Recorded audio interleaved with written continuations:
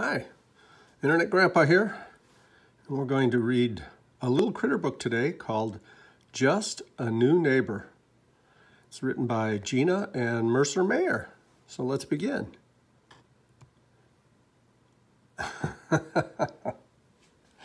Oh, little critter looks like he's playing Tarzan with his doggie. Huh. Mom told me that new neighbors were moving right next door. Oh, goodness. Mousy looks concerned. Critter looks happy, though.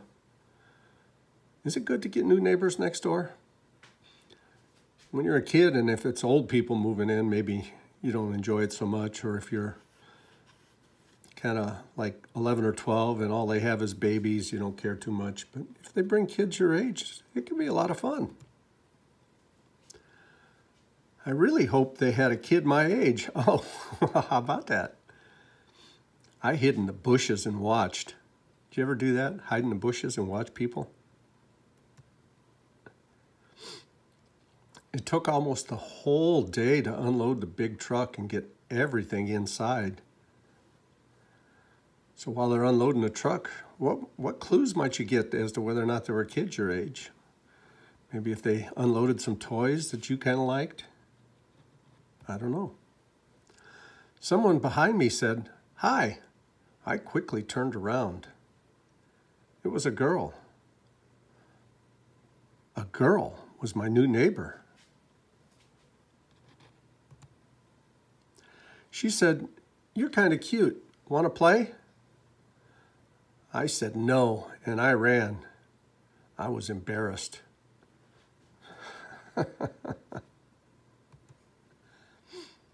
I jumped over the fence. She jumped over the fence too. Oh, she's a bunny critter. She could probably jump better than him. We crawled through the briar patch. She crawled right after me. I climbed the apple tree. She followed right behind. I jumped onto the clubhouse roof. So did she. Oh my. I used to climb a tree and step out onto the garage roof and then jump off the garage like I was a paratrooper. I'd play make-believe all afternoon doing that when I was a kid. But you be careful doing that. You don't want to jump from too high if you're not big enough to handle it. I jumped to the ground. She wasn't even afraid. She jumped too. I swung across the stream on a big rope. Ah, there he goes, being Tarzan. That was no problem for her. I tumbled down the grassy hill. We used to do that at my uncle's house. He had a big hill in the front yard, and we'd all roll down the hill, my brothers and sister and cousins. I landed in the mud. She tumbled too and fell right on top of me. "I guess we played after all," she said.